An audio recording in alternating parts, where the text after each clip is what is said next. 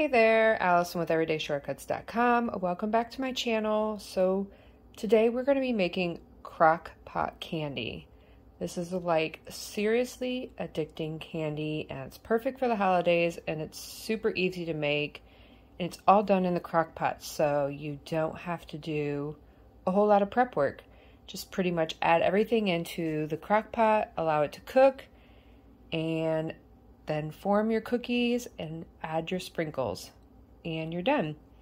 So what you need to make this is 2 cans or 2 jars of peanuts. You want 16 ounce, so you need the dry roasted peanuts with salt, and then the all unsalted ones. And then a bag of semi-sweet chocolate chips, a bar of German chocolate, and you can use almond bark if you want. I'm just not a fan of like the vanilla flavor, but I'm going to be using the white baking chips. You just need a bag of these, and then you can add holiday sprinkles. So you can choose whatever kind of holiday sprinkles you want, and you can choose to leave them off if you want. So let's get started in making this recipe.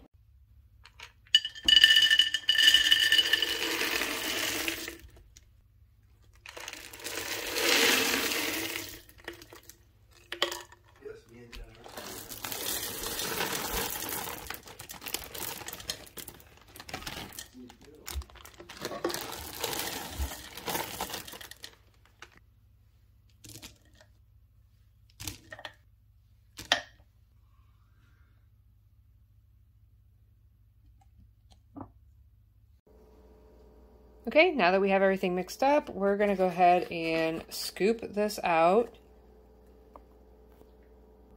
and place it on wax piece paper.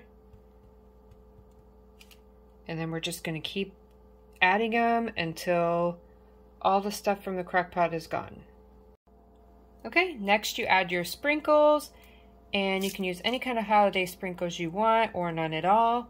And then just allow them to sit and harden, and once they do, you can enjoy.